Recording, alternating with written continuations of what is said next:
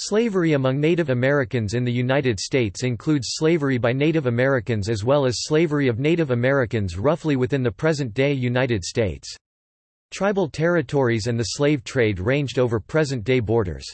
Some Native American tribes held war captives as slaves prior to and during European colonization. Some Native Americans were captured and sold by others into slavery to Europeans, and a small number of tribes, in the late 18th and 19th centuries, adopted the practice of holding slaves as chattel property and held increasing numbers of African American slaves.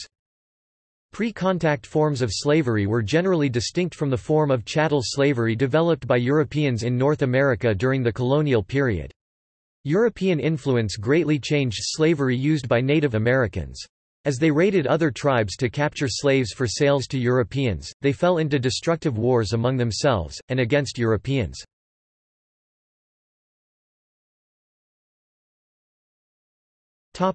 Traditions of Native American slavery. Many Native American tribes practiced some form of slavery before the European introduction of African slavery into North America. Native American groups often enslaved war captives whom they primarily used for small-scale labor. Others, however, were used in ritual sacrifice, usually involving torture as part of religious rites, and these sometimes involved ritual cannibalism. There were several differences between slavery as practiced in the pre-colonial era among Native Americans and slavery as practiced by Europeans after colonization. Whereas Europeans eventually came to look upon slaves of African descent as being racially inferior, Native Americans took slaves from other Native American groups, and therefore did not have the same racial ideology for their slavery. Native slaves could be looked down upon as ethnically inferior, however. Another difference was that Native Americans did not buy and sell captives in the pre-colonial era, although they sometimes exchanged enslaved individuals with other tribes in peace gestures or in exchange for redeeming their own members. In some cases, Native American slaves were allowed to live on the fringes of Native American society until they were slowly integrated into the tribe. The word, slave, may not accurately apply to such captive people. The ways in which captives were treated differed widely between Native American groups. Captives could be enslaved for life, killed, or adopted. In some cases, captives were only adopted after a period of slavery. For example, the Iroquoian peoples, not just the Iroquois tribes, often adopted captives, but for religious reasons there was a process, procedures, and many seasons when such adoptions were delayed until the proper spiritual times. In many cases, new tribes adopted captives to replace warriors killed during a raid. Warrior captives were sometimes made to undergo ritual mutilation or torture that could end in death as part of a spiritual grief ritual for relatives slain in battle. Adoptees, ironically, were expected to fill the economic, military, and familial roles of the departed loved ones, to fit into the societal shoes of the dead relative and maintain the spirit power of the tribe. Some Native Americans would cut off one foot of captives to keep them from running away. Others allowed enslaved male captives to marry the widows of slain husbands. The Creek, who engaged in this practice and had a matrilineal system, treated children born of slaves and Creek women as full members of their mothers' clans and of the tribe, as property, and hereditary leadership passed through the maternal line. The children did not have slave status. In the cultural practices of the Iroquoian peoples, also rooted in a matrilineal system with men and women having equal value, any child would have the status determined by the woman's clan. More typically, tribes took women and children captives for adoption, as they tended to adapt more easily into new ways. Several tribes held captives as hostages for payment. Various tribes also practiced debt slavery or imposed slavery on tribal members who had committed crimes. Full tribal status would be restored as the enslaved worked off their obligations to the tribal society. Other slave-owning tribes of North America included Comanche of Texas, the Creek of Georgia, the fishing societies, such as the Yurok, who lived in Northern California, the Pawnee, and the Klamath. When the Europeans made contact with the Native Americans, they began to participate in the slave trade. Native Americans, in their initial encounters with the Europeans, attempted to use their captives from enemy tribes as a method of playing one tribe against another. In an unsuccessful game of divide and conquer, the Haida and Tlingit who lived along southeast Alaska's coast were traditionally known as fierce warriors and slave traders, raiding as far as California. In their society, slavery was hereditary after slaves were taken as prisoners of war. Children of slaves were fated to be slaves themselves. Among some Pacific Northwest tribes, as many as 1/4 of the population were slaves. They were typically captured by raids on enemy tribes, or purchased on intertribal slave markets. Slaves would often be killed in potlatches, to signify the owner's contempt for property.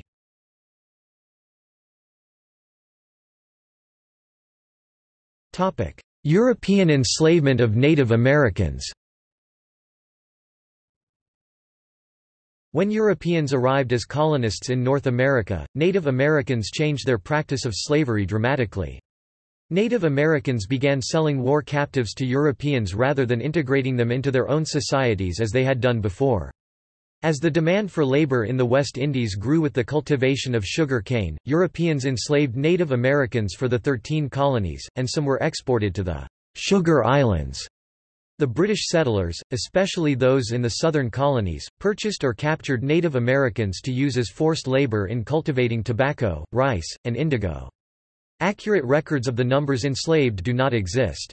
Scholars estimate tens of thousands of Native Americans may have been enslaved by the Europeans, being sold by Native Americans themselves. Slaves became a caste of people who were foreign to the English Native Americans, Africans and their descendants, and non-Christians. The Virginia General Assembly defined some terms of slavery in 1705. All servants imported and brought into the country, who are not Christians in their native country, shall be accounted and be slaves. All Negro, mulatto and Indian slaves within this dominion shall be held to be real estate. If any slave resists his master, correcting such slave, and shall happen to be killed in such correction, the master shall be free of all punishment, as if such accident never happened. The slave trade of Native Americans lasted only until around 1730. It gave rise to a series of devastating wars among the tribes, including the Yamasee War. The Indian Wars of the early 18th century, combined with the increasing importation of African slaves, effectively ended the Native American slave trade by 1750. Colonists found that Native American slaves could easily escape, as they knew the country. The wars cost the lives of numerous colonial slave traders and disrupted their early societies. The remaining Native American groups banded together to face the Europeans from a position of strength. Many surviving Native American peoples of the Southeast strengthened their loose coalitions of language groups and joined confederacies such as the Choctaw, the Creek, and the Catawba for protection. Native American women were at risk for rape whether they were enslaved or not. During the early colonial years, settlers were disproportionately male. They turned to Native women for sexual relationships. Both Native American and African enslaved women suffered rape and sexual harassment by male slaveholders and other white men. The exact number of Native Americans who were enslaved is unknown because vital statistics and census reports were at best infrequent. Andrés Resendez estimates that between 147,000 and 340,000 Native Americans were enslaved in North America, excluding Mexico. Linford Fishers estimates 2.5 million to 5.5 million natives enslaved in the entire Americas. Even though records became more reliable in the later colonial period, Native American slaves received little to no mention, or they were classed with African slaves with no distinction. For example, in the case of Sarah Shacum of Rhode Island, her master listed her as mulatto in the bill of sale to Edward Robinson, but she won her freedom by asserting her Narragansett identity. Little is known about Native Americans that were forced into labor. Two myths have complicated the history of Native American slavery: that Native Americans were undesirable as servants, and that Native Americans were exterminated or pushed out after King Philip's War. The precise legal status for some Native Americans is at times difficult to establish, as involuntary servitude and slavery were poorly defined in 17th-century British America. Some masters asserted ownership over the children of Native American servants, seeking to turn them into slaves. The historical uniqueness of slavery in America is that European settlers drew a rigid line between insiders, people like themselves who could never be enslaved, and non-white outsiders, mostly Africans and Native Americans who could be enslaved. A unique feature between natives and colonists was that colonists gradually asserted sovereignty over the native inhabitants during the 17th century, ironically transforming them into subjects with collective rights and privileges that Africans could not enjoy. The West Indies developed as plantation societies prior to the Chesapeake Bay region and had a demand for labor. In the Spanish colonies, the Church assigned Spanish surnames to Native Americans and recorded them as servants rather than slaves. Many members of Native American tribes in the West were taken for life as slaves. In some cases, courts served as conduits for enslavement of Indians, as evidenced by the enslavement of the Hopi man Juan Suni in 1659 by a court in Santa Fe for theft of food and trinkets from the governor's mansion. In the East, Native Americans were recorded as slaves. Slaves in Indian Territory across the United States were used for many purposes, from work in the plantations of the East, to guides across the wilderness, to work in deserts of the West, or as soldiers in wars. Native American slaves suffered from European diseases and inhumane treatment, and many died while in captivity.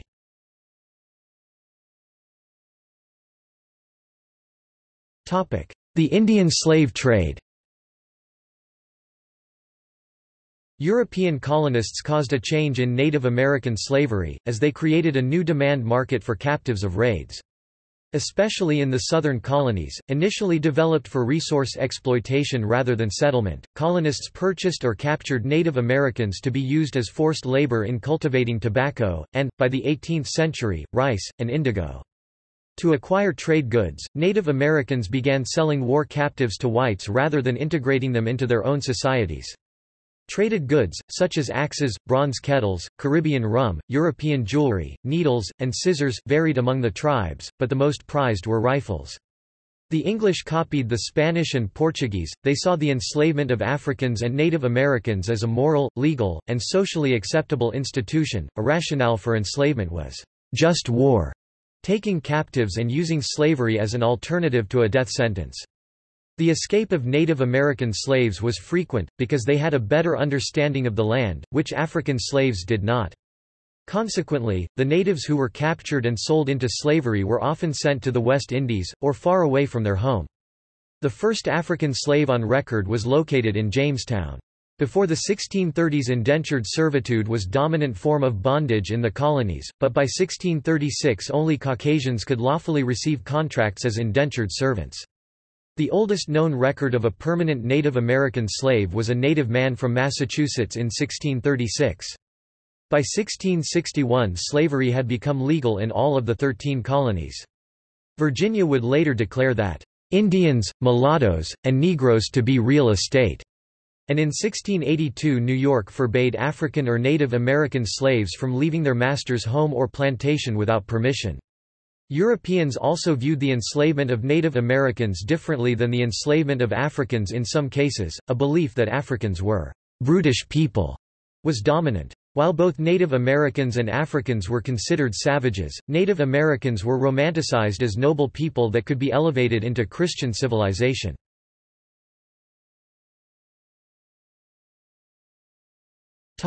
New England. The Pequot War of 1636 led to the enslavement of war captives and other members of the Pequot by Europeans, almost immediately after the founding of Connecticut as a colony. The Pequot thus became an important part of New England's culture of slavery. The Pequot War was devastating. The Niantic, Narragansett, and Mohegan tribes were persuaded into helping the Massachusetts, Connecticut, and Plymouth colonists massacre the Pequot, with at least 700 of the Pequot killed. Most enslaved Pequot were noncombatant women and children, with court records indicating that most served as chattel slaves for life. Some court records show bounties on runaway native slaves more than 10 years after the war. What further aided the Indian slave trade throughout New England and the South was that different tribes didn't recognize themselves as members of the same race, dividing the tribes among each other. The Chickasaw and Westos, for example, sold captives of other tribes indiscriminately so as to augment their political and economic power. Furthermore, Rhode Island also participated in the enslavement of Native Americans, but records are incomplete or non-existent, making the exact number of slaves unknown.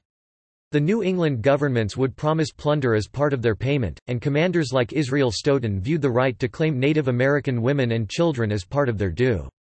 Because of lack of records, it can only be speculated if the soldiers demanded these captives as sexual slaves or solely as servants.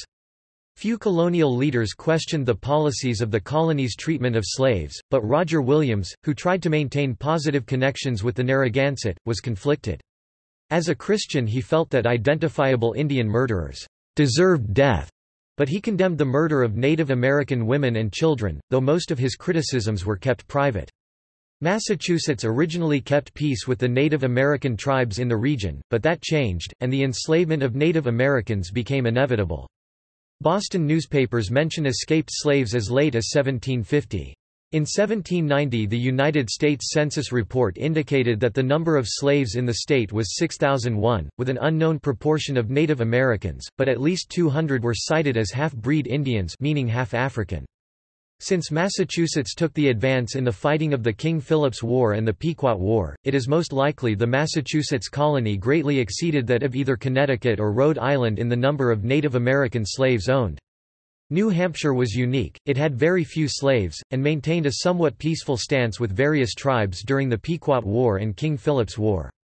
Colonists in the South began to capture and enslave Native Americans for sale and export to the Sugar Islands, such as Jamaica, as well as to northern colonies.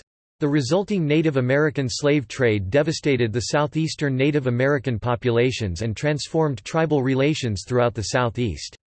In the 17th and 18th centuries, the English at Charlestown in modern South Carolina, the Spanish in Florida, and the French in Louisiana sought trading partners and allies among the Native Americans by offering goods such as metal knives, axes, firearms and ammunition, liquor, beads, cloth, and hats in exchange for furs, deerskins, and Native American slaves. Traders, frontier settlers, and government officials encouraged Native Americans to make war on each other, to reap the profits of the slaves captured in such raids or to weaken the warring tribes. Starting in 1610, the Dutch traders had developed a lucrative trade with the Iroquois. The Iroquois gave the Dutch beaver pelts, in exchange the Dutch gave them clothing, tools, and firearms, which gave them more power than neighboring tribes had. The trade allowed the Iroquois to have war campaigns against other tribes, like the Eries, Huron, Petun, Shawnee, and the Susquehannocks. The Iroquois also began to take war captives and sell them. The increased power of the Iroquois, combined with the diseases the Europeans unknowingly brought, devastated many eastern tribes.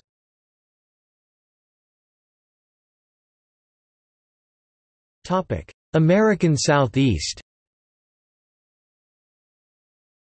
Carolina, which originally included today's North Carolina, South Carolina, and Georgia, was unique among the North American English colonies because the colonists thought of slavery as essential to their success.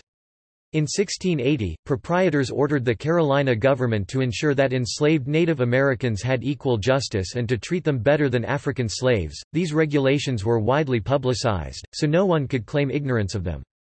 The change in policy in Carolina was rooted in fear that escaped slaves would inform their tribes, resulting in even more devastating attacks on plantations. The new policy proved almost impossible to enforce, as both colonists and local officials viewed Native Americans and Africans as the same, and the exploitation of both as the easiest way to wealth. Though the proprietors continued to attempt to enforce the changes for profit reasons, in the other colonies slavery developed into a predominant form of labor over time. It is estimated that Carolina traders operating out of Charlestown exported an estimated 30,000 to 51,000 Native American captives between 1670 and 1715 in a profitable slave trade with the Caribbean, Spanish Hispaniola, and northern colonies. It was more profitable to have Native American slaves because African slaves had to be shipped and purchased, while native slaves could be captured and immediately taken to plantations. Whites in the northern colonies sometimes preferred Native American slaves, especially native women and children, to Africans.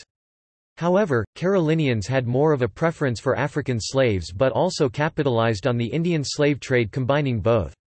In December 1675, Carolina's Grand Council created a written justification of the enslavement and sale of Native Americans, claiming that those who were enemies of tribes the English had befriended were targets, stating those enslaved were not innocent Indians. The council also claimed it was within the wishes of their Indian allies to take their prisoners and that the prisoners were willing to work in the country or be transported elsewhere. The council used this to please the proprietors, and to fulfill the practice of enslaving no one against their wishes or be transported without his own consent out of Carolina, though this is what the colonists did. In John Norris's Profitable Advice for Rich and Poor 1712, he recommended buying 18 native women, 15 African men, and 3 African women. Slave traders preferred captive Native Americans who were under 18 years old, as they were believed to be more easily trained to new work.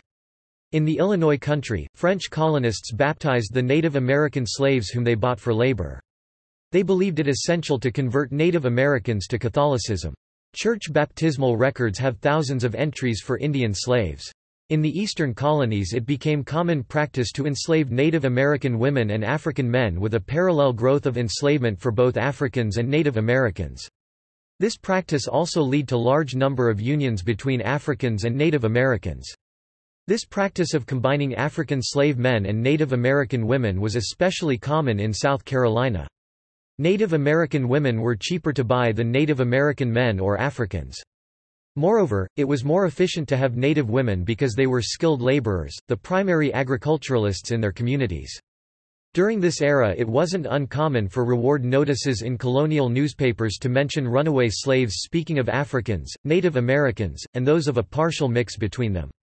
Many early laborers, including Africans, entered the colonies as indentured servants and could be free after paying off their passage.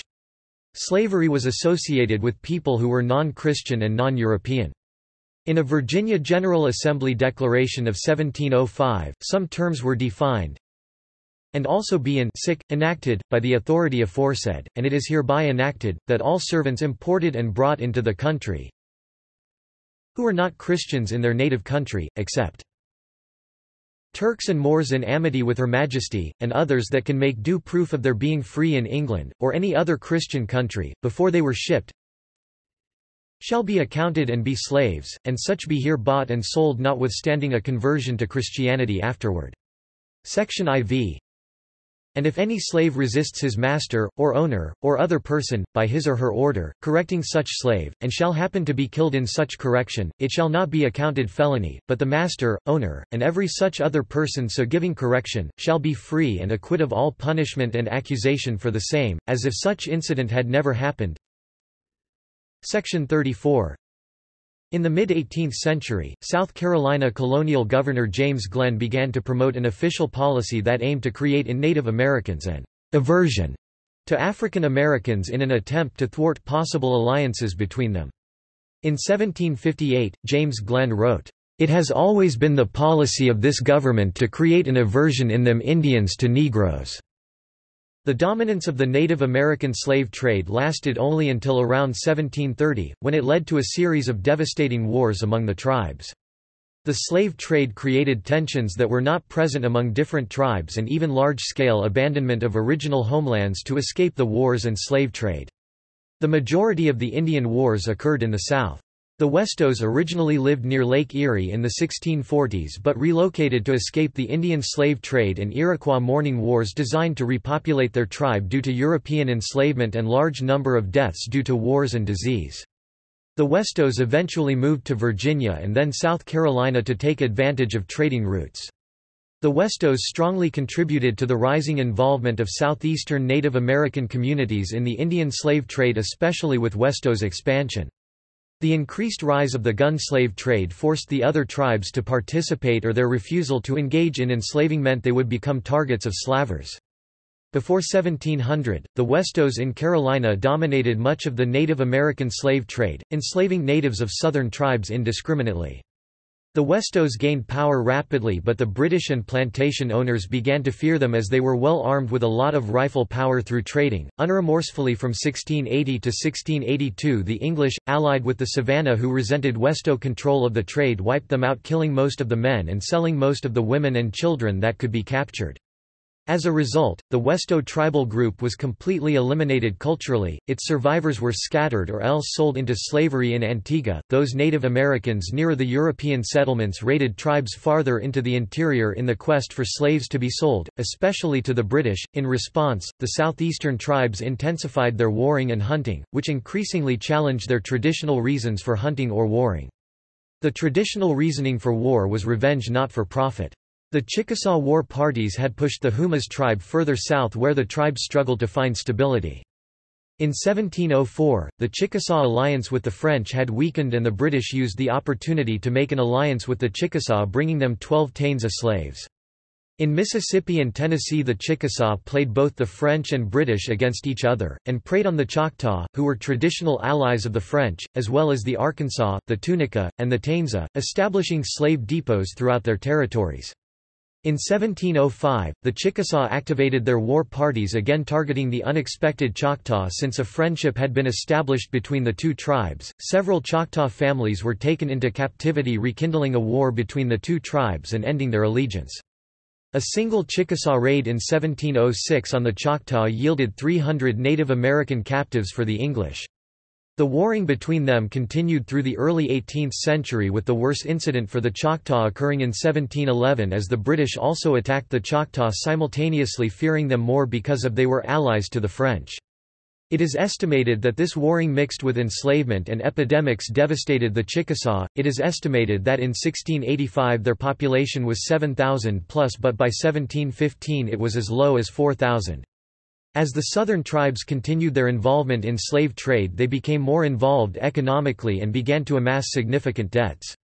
The Yamasee amassed a great debt in 1711 for rum, but the General Assembly had voted to forgive their debts, but the tribe replied by stating they were preparing for war to pay their debts.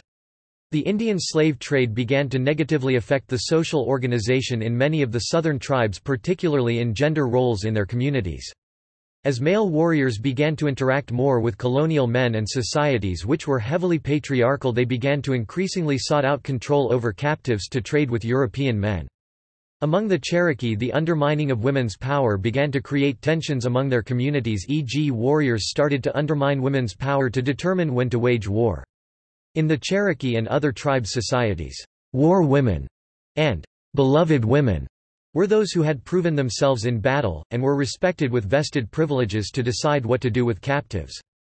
The incidents led warring women to dress as traders in effort to get captives before warriors. A similar pattern of friendly and then hostile relations among the English and Native Americans followed in the southeastern colonies. For example, the Creek, a loose confederacy of many different groups who had banded together to defend themselves against slave raiding, allied with the English and moved on the Appalachia in Spanish Florida, destroying them as a group of people in the quest for slaves. These raids also destroyed several other Florida tribes, including the Timucua. In 1685, the Yamasee were persuaded by Scottish slave traders to attack the Timucuans. The attack was devastating. Most of the colonial-era Native Americans of Florida were killed, enslaved, or scattered. It is estimated that English Creek raids on Florida yielded 4,000 Native American slaves between 1700 and 1705. A few years later, the Shawnee raided the Cherokee in similar fashion. In North Carolina, the Tuscarora, fearing among other things that the English planned to enslave them as well as take their land, attacked the English in a war that lasted from 1711 to 1713. In this war, Carolina whites, aided by the Yamasee, completely vanquished the Tuscarora, taking thousands of captives as slaves. Within a few years, a similar fate befell the Uchis and the Yamasee, who had fallen out of favor with the British. The French armed the Natchez tribe, who lived on the banks of the Mississippi, and the Illinois against the Chickasaw. By 1729, the Natchez, along with a number of enslaved and runaway Africans who lived among them, rose up against the French. An army composed of French soldiers, Choctaw warriors, and enslaved Africans defeated them. Trade behavior of several tribes also began to change, returning to more traditional ways of adopting war captives instead of immediately selling them to white slave traders or holding them for 3 days before deciding to sell them or not.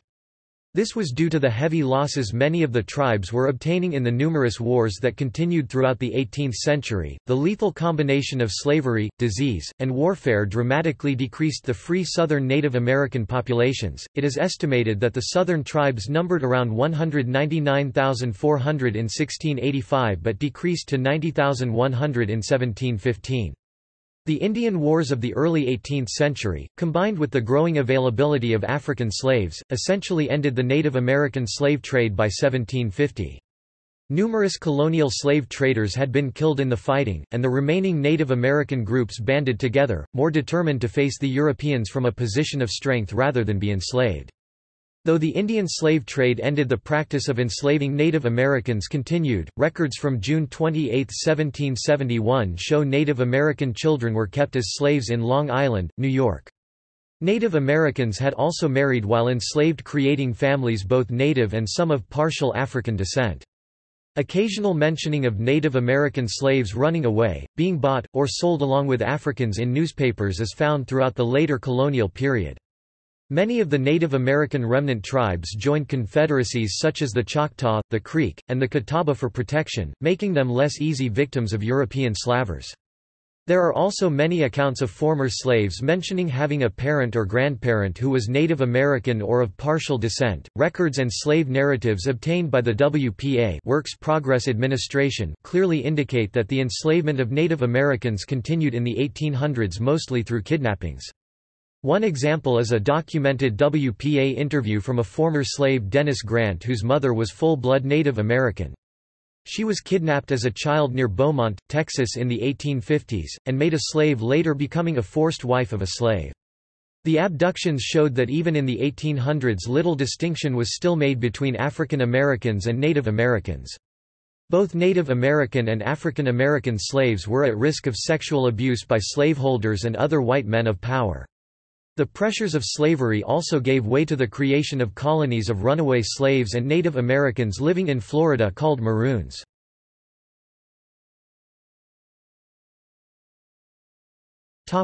Slavery in the Southwest.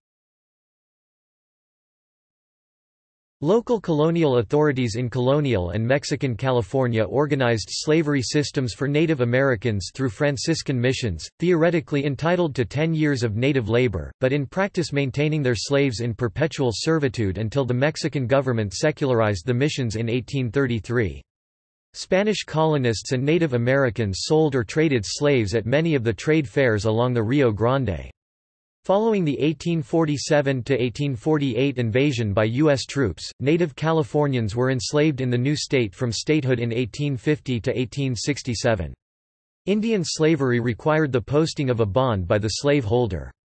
Enslavement occurred through raids and through a 4-month servitude imposed in 1846 as a punishment for Indian vagrancy.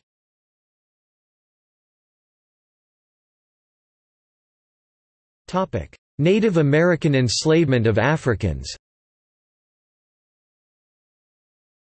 The earliest record of African and Native American contact occurred in April 1502, when Spanish explorers brought an African slave with them and encountered a Native American band. Thereafter, in the early colonial days, Native Americans interacted with enslaved Africans and African Americans in every way possible. Native Americans were enslaved along with Africans, and both often worked with European indentured laborers. They worked together, lived together in communal quarters, produced collective recipes for food, shared herbal remedies, myths and legends, and in the end they intermarried. Because both races were non-Christian, Europeans considered them other and inferior to Europeans, they worked to make enemies of the two groups. In some areas, Native Americans began to slowly absorb white culture, and in time some Native American tribes came to own slaves.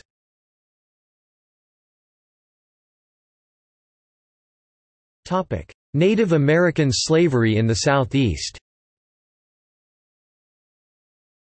The 5 civilized tribes made the largest efforts of all the Native American peoples to assimilate into white society by implementing some of the practices which they saw as beneficial. Adoption of slavery was one of them. They were the most receptive to whites' pressures to adopt European cultures. The pressures from European Americans to assimilate, the economic shift of furs and deerskins, and the government's continued attempts to civilize native tribes in the South led to them adopting an economy based on agriculture. Slavery itself was not a new concept to indigenous American peoples, as in inter-Native American conflict tribes often kept prisoners of war, but these captures often replaced slain tribe members. Native American versions of slavery prior to European contact came nowhere close to fitting the European definition of slavery, as Native Americans did not originally distinguish between groups of people based on color, but rather traditions. There are conflicting theories as to what caused the shift between traditional Native American servitude to the oppressive racialized enslavement the 5 civilized tribes adopted. One theory is the civilized tribes adopted slavery as means to defend themselves from federal pressure, believing that it would help them maintain their southern lands. Another narrative postulates that Native Americans began to feed into the European belief that Africans were somehow inferior to whites and themselves.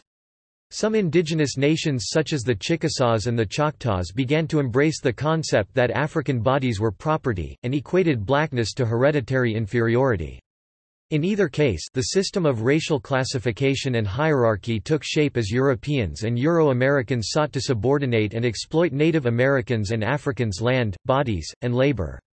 Whether strategically or racially motivated, the slave trade promoted African slaves owned by Native Americans, which led to new power relations among Native societies, elevating groups such as the 5 civilized tribes to power and serving, ironically, to preserve native order. These same missionaries reported that Native American slave owners were brutal and indulgent masters, even though accounts of Indian freedmen gave different accounts of being treated relatively well without tyrannical treatment.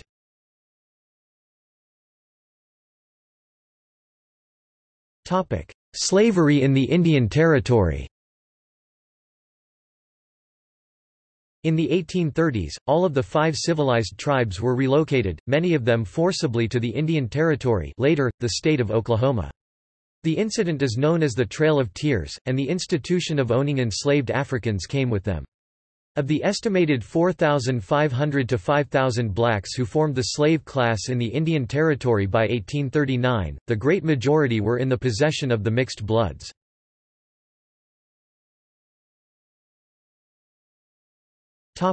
Other Native Americans' responses to African slavery. Tensions varied between African Americans and Native Americans in the South, as each nation dealt with the ideology behind enslavement of Africans differently.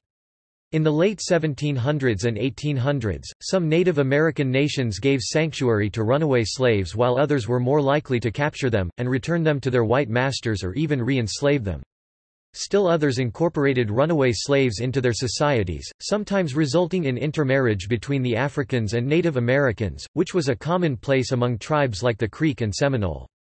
Although, some Native Americans may have had a strong dislike of slavery, because they too were seen as a people of a subordinate race than white men of European descent, they lacked the political power to influence the racialistic culture that pervaded the non-Indian South. It is unclear if some Native American slaveholders sympathized with African American slaves as fellow people of color. Class more than race may be a more useful prism through which to view masters of color. Missionary work was an efficient method the United States used to persuade Native Americans to accept European methods of living. Missionaries vociferously denounced Indian removal as cruel, oppressive, and feared such actions would push Native Americans away from converting. These same missionaries reported that Native American slave owners were brutal masters, even though accounts of Indian freedmen gave different accounts of being treated relatively well without tyrannical treatment.